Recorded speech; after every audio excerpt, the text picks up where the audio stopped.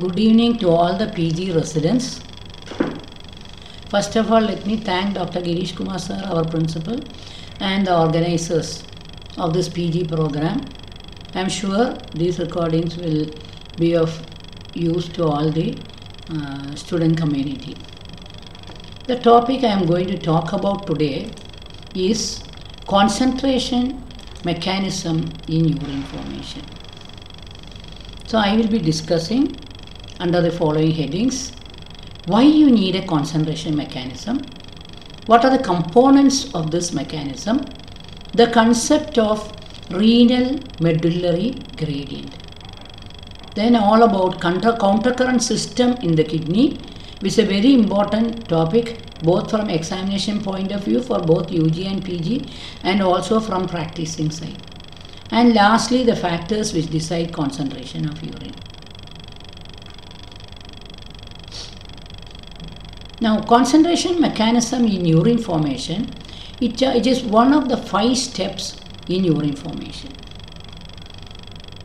You know, the nephron, you have got the glomerular filtration, then tubular reabsorption, tubular secretion, then the concentration of urine and acidification, which forms the 5 steps in urine formation. Why do you need a concentration of urine? You know that the normal filtration rate, or what you call GFR, glomerular filtration rate, is around 125 ml per minute. That amounts to around 8 liters per hour or 180 liters per day. And you can imagine what will be the issue if is so high, is passed out as 180 liters is passed as urine. Secondly, 98% of water and solutes are all reabsorbed. So that is important for water and electrolyte balance, which is an important part of homeostasis, which is maintenance of constancy of internal environment. You already know that this electrolyte balance is very, very important. Electrolyte balance, the osmolarity of body fluids, the ECF volume, all these are very, very important for the well-being of the patient. Any change in the electrolyte balance can result in disease process. This is one of the electrolyte levels, serum electrolyte levels is one of the first tests that you will do in the casualty. Both, so this water balance and all this is therefore very, very important. Now coming to the concentration mechanism proper, it has got 2 components, the medullary gradient and plasma ADH level. So concentration is maintained by 2 mechanisms. One is based on plasma ADH level, we will see that later on, and second is based on medullary gradient. Now what is this medullary gradient? It is a gradient of increasing osmolarity from corticomedullary junction towards the bend of the loop of Henle. You can see here, if you take a typical nephron, this shows a juxtamedullary nephron, which has got certain characteristics like long loop of Henle, less of blood flow, some features different from that of cortical nephron. So for this we see that what is the fluid that is coming out of the proximal convoluted tubule, it is isotonic or isoosmotic with plasma. That is because of obligatory reabsorption of solutes and water. But beyond that, you will see the osmolarity goes on increasing towards the bend of the loop, and more osmolarity as you go down deeper into the medulla. And as you go up again, the osmolarity decreases, but again when you come to collecting tubule, it will become hypertonic. So you can see there is an increasing gradient of osmolarity from corticomedullary junction, where it is around 300 milliosmoles, to loop of Henle or deep into the medulla near the tip of renal pyramids, where it will be around 1200 milliosmoles per liter in the case of juxtamedullary nephron, around 600 milliosmoles in the case of cortical nephrons. So that is what is called renal medullary gradient. And this renal medullary gradient is created and maintained by what is called the countercurrent system. So the created by countercurrent system loop of Henle and maintained by what you call the vasa recta. So loop of Henle and the vasa recta, they are the two components of the countercurrent system. Loop of Henle, which is called the countercurrent multiplier, and maintained by vasa recta, which is called countercurrent exchanger. We will see later on. By the time we finish describing this, you will understand why this is called the creator and why vasa recta is called the exchanger, or how it helps to maintain the medullary gradient.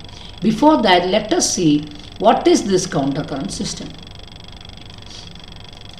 Countercurrent system is a system in which the inflow runs parallel to, close to, and counter to the outflow for some distance. I'll repeat again. Countercurrent system is a system in which the inflow and outflow are parallel to each other, close to each other, and counter to each other for some distance. Where is the other site where you see countercurrent? The epididymis for temperature maintenance in the scrotum. So this countercurrent system, how it helps in creating this medullary gradient. So that's what we will see next.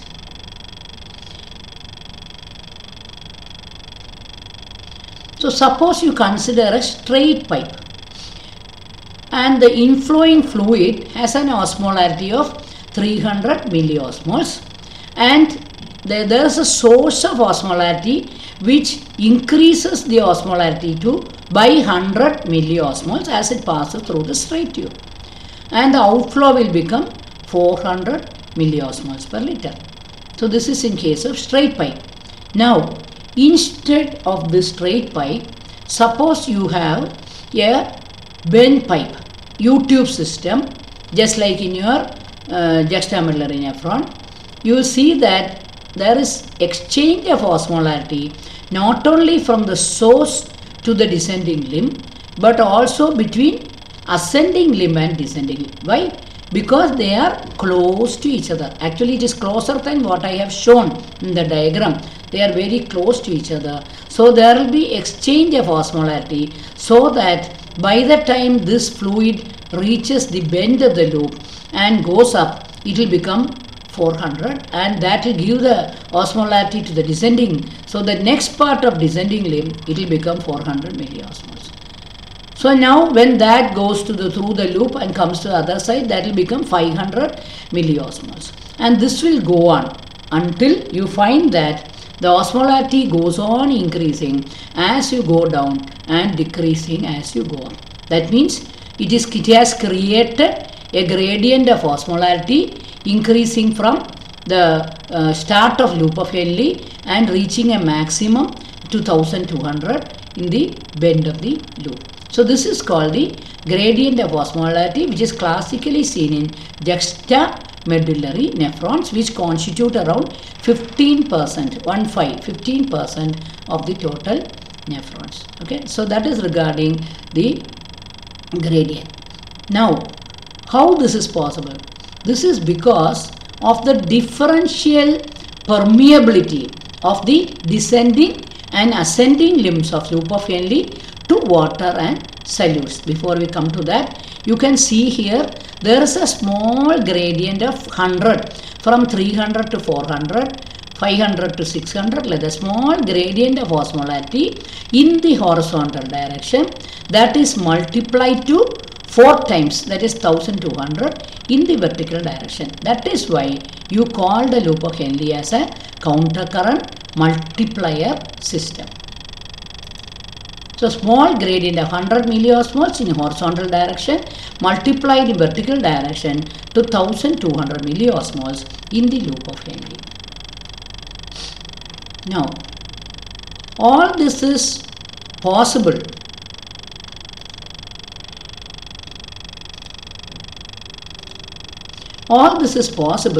only because of differential permeability or difference in permeability of the loop of Henle, the different limbs. You see that the descending limb of loop of Henle is permeable only to water and solutes are totally impermeable. So you will see as the fluid descends down, as the tubular fluid comes down, water is reabsorbed, solutes are not reabsorbed, so osmolarity will go on increasing. Whereas as you ascend up, you will see that it is totally impermeable to water and permeable to solutes only. So the tonicity or osmolarity will go on decreasing as you go up. Then again as it comes down the collecting tubule and collecting duct, the osmolarity will increase. That is mainly by the ADH mechanism. So this loop of Henle can function as countercurrent multiplier only because of this differential permeability of the two limbs of loop of Henle to water and solutes. So we will see that by the diagram. You can see descending limb totally impermeable to solutes, only water is permeable. Here ascending limb is permeable to solutes. Now you should have a source of osmolarity as you saw in the previous diagram to raise the osmolarity. What are the sources of this osmolarity? This is by solute reabsorption characteristics, which we have already seen in the previous this qualities of this.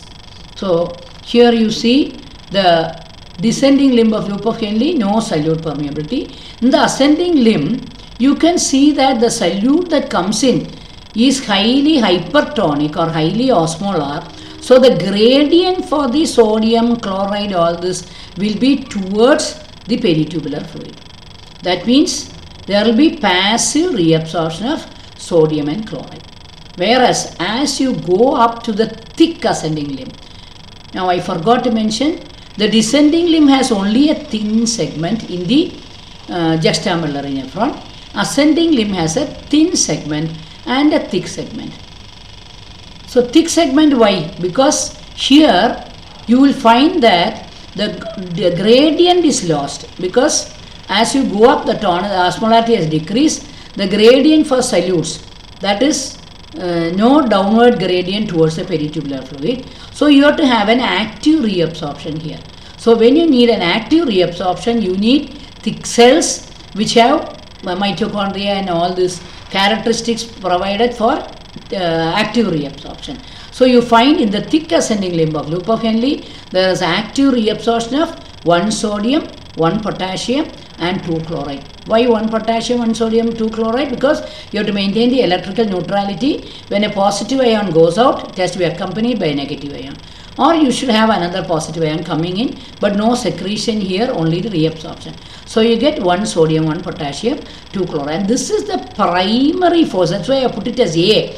This is the primary force which constitutes the source for osmolarity. Primary source of osmolarity in the medullary interstitium as the most important source. The second most important, which I have marked as B, is the urea reabsorption in the collecting duct, which is dependent on a faculty. You call it as facultative reabsorption. It is dependent on ADH. That means only in presence of ADH you can get urea and water reabsorption in the medullary collecting duct.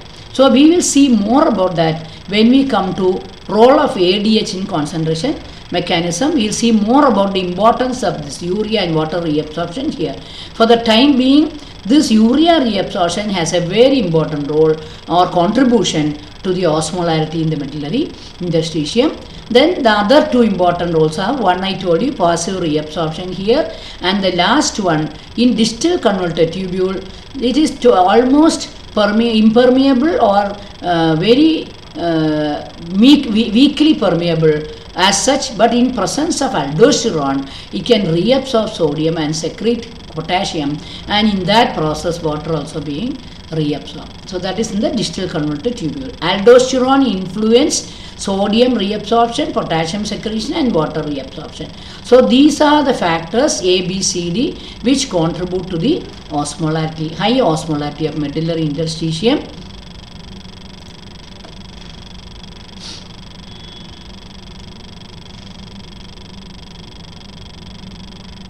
So we have already told this is possible because of difference in permeability. Urea and water reabsorption will complement each other. So let us see how this water and urea reabsorption complement each other. In the medullary collecting duct, it is permeable only in presence of ADH. So here when there is urea will move down the concentration gradient to the, so it is being reabsorbed. So when the urea is reabsorbed into the interstitium, because of the osmotic gradient, water will be pulled along with it. So more and more water is reabsorbed. And when water is reabsorbed, the concentration of urea inside the lumen, that will increase. And therefore, that creates a gradient for urea reabsorption. Therefore, urea again is being reabsorbed.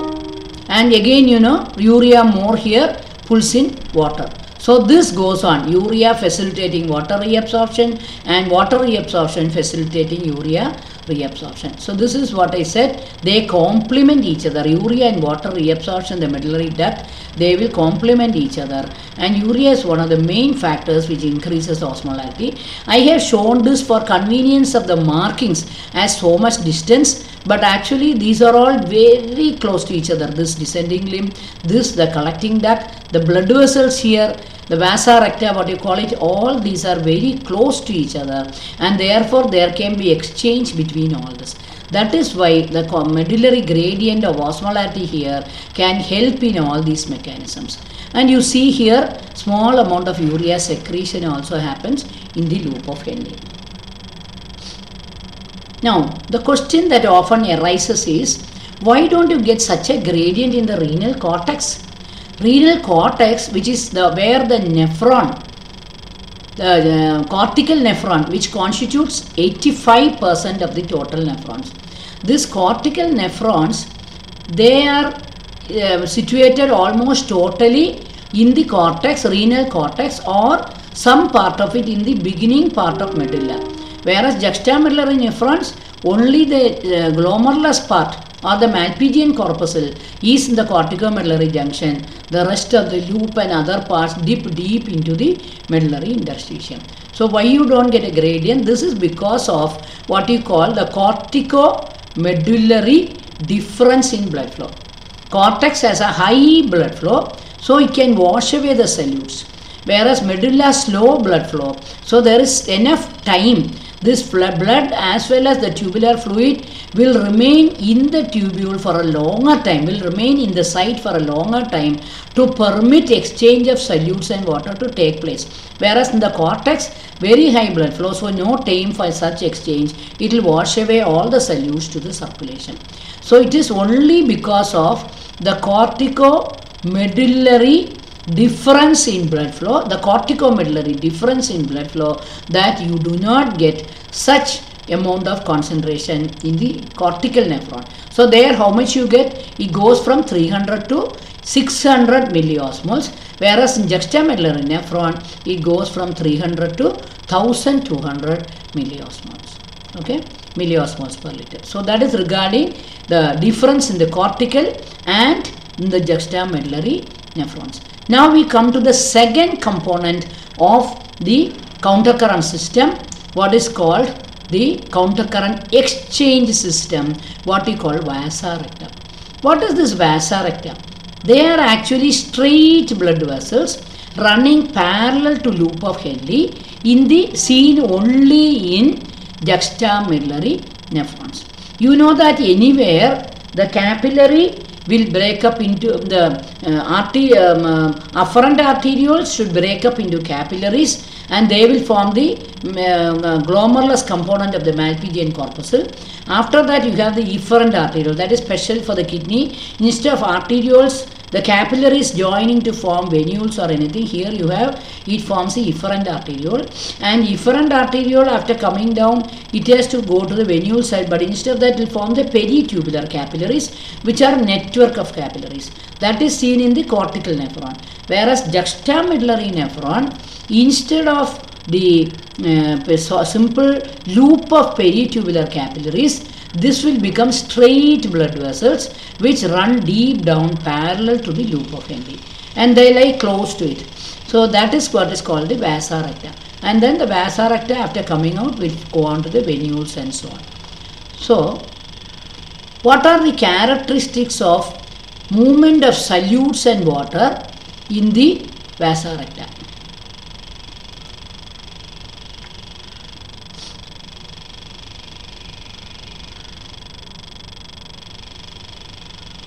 Here you find both the ascending and descending limbs of vasa recta, they are freely permeable to both water and solutes. So the movement will be decided, unlike the loop where you had difference in permeability, here both the descending limb and the ascending limb freely permeable to both water and to solutes. So you will find the movement is decided by the gradient that is created as it flows down this. So here you will find when the blood comes down the descending limb of vasa recta, it is surrounded by high osmolarity. So what will happen? Water will go into the interstitium, solutes will go into the vasa recta by the normal, our forces, Starling's forces. You have solute movement towards the down the concentration gradient. This also pulled out by osmolarity. So you have water going out and solutes going in.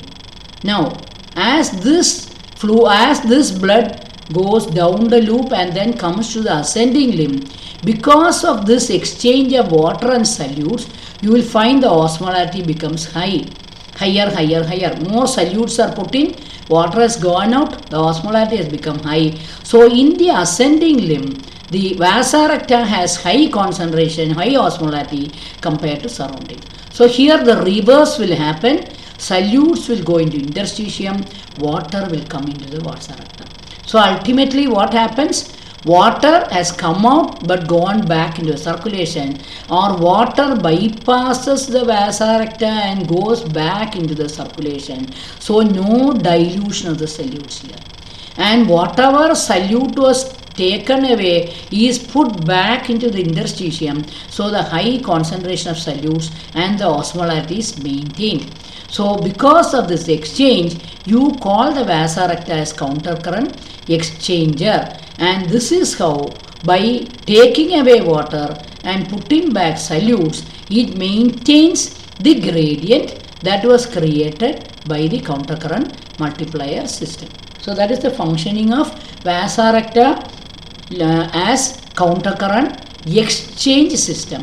It maintains the high osmotic gradient that was created by the loop of Henle. So to sum up, we have countercurrent multiplier system is the loop of Henle and countercurrent exchange system is a vasa recta. Because of the special permeability of these two structures, we find that solutes that are put in by the multiplier system, they remain in the interstitium, whereas water which has entered to dilute it, that is taken away into the general circulation. Okay, I hope that is clear.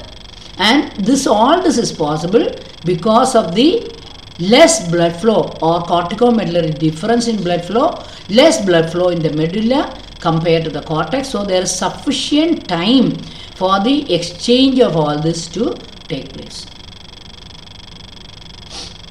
Now we come to the next component. We saw earlier that the concentration mechanism is by two factors. One is the countercurrent system. You saw that the concentration mechanism depends on two factors. One is your medullary gradient, which depends on the countercurrent system, which again depends on the permeability of loop of Henle and permeability characteristics of vasa recta and few sources of osmolarity. So we have seen all that. Now we will come to the next component in concentration of urine, what is called plasma ADH mechanism. Plasma ADH level. ADH, you know, is produced by hypothalamus. So they are sensitive. There are osmoreceptors in the hypothalamus which will sense what is the osmolarity of body fluids. Besides that, you have the renin-angiotensin aldosterone system RAS mechanism, which also gives a feedback. That is, you have the you will have learned all about the juxtaglomerular apparatus, where you have the macula densa cells in the distal convoluted tubule, which senses the sodium concentration, the osmolarity of the fluid flowing through the distal convoluted tubule, gives us message to the juxtaglomerular cells in the juxtaglomerular apparatus, and they will adjust the amount of renin secretion. That will activate the renin angiotensin aldosterone system and also the ADH system. So the ADH level or anti-diuretic hormone level, that will be decided by the osmolarity of body fluids, which is again sensed by the hypothalamus osmoreceptors. So when there is more of ADH, what does this ADH do? What is the target organ? This ADH release goes to a posterior pituitary, stored there, and it will be released as and when necessary. So this ADH or antidiuretic hormone, the target organ is your medullary collecting duct. So in the medullary collecting duct, this ADH will combine with what you call V2 receptors or vasopressin 2 receptors. You know, vasopressin 2, ADH is also called vasopressin because in physiological doses it has antidiuretic action, in pharmacological doses it has got vasopressor action. So you call it also as vasopressin. Therefore, vasopressin receptors or V2 receptors, which are found in the luminal membrane of the collecting tubule and collecting duct. So ADH will combine with these receptors, and the rough effect will cause more number of aquaporins too. Aquaporin is nothing but water channels. These water channels with which are present as tubular vesicular structures in the cytoplasm. These vesicles will be inserted into the luminal membrane, and they will form water channels which you call aquaporin 2, and through that water reabsorption occurs, and this also allows the urea reabsorption through urea transporter 2, you call it UTA2, urea transporter. This urea transporter 2, and that is also present in the collecting duct. So through this urea and water reabsorption will occur, and that is called, we call it as facultative reabsorption of water, because a faculty or a monitor is monitoring whether the water and urea should be reabsorbed or not depending on our body needs. So that is how the plasma ADH level helps in urea and water reabsorption in the collecting duct. If you need less of this concentration, then these vesicular structures, the aquaporins will be withdrawn into cytoplasm. They will lie in the lining cells as tubular vesicular structures. When again there is need, they will be inserted. So this happens, and by this you can adjust the urea and water reabsorption in the collecting duct. So coming back to the first slide, what we were seeing.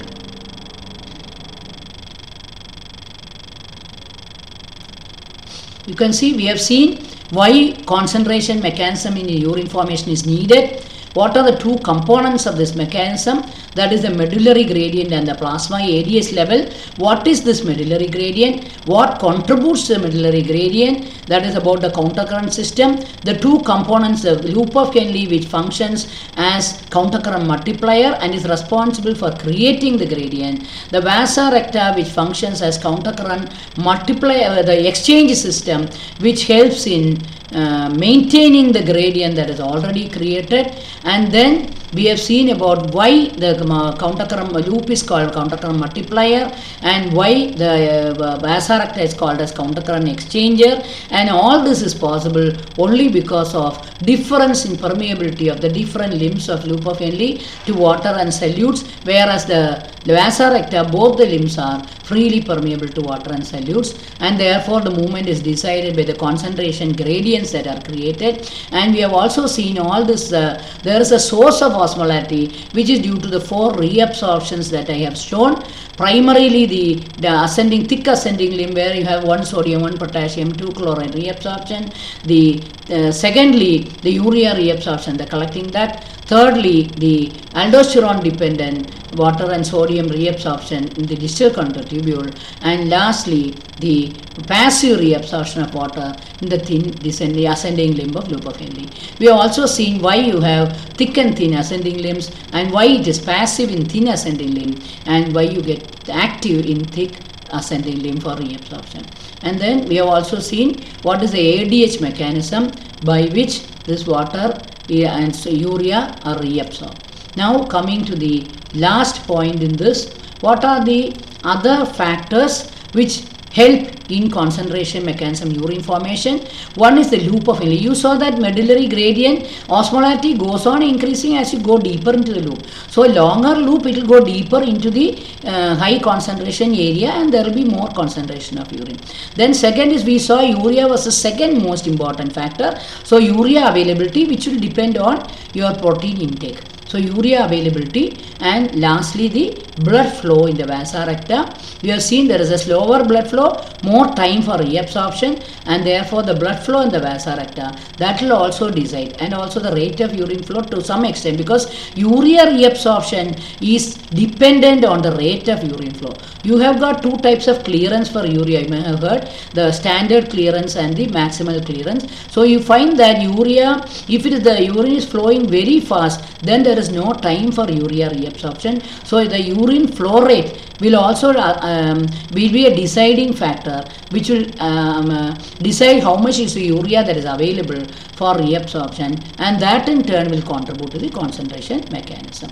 So I hope this is there. If there is any questions, you can please post it to my email ID. I have not given, I forgot to give. This saraswathi@aims.amrita.edu. So any questions can be posted in that. Thank you.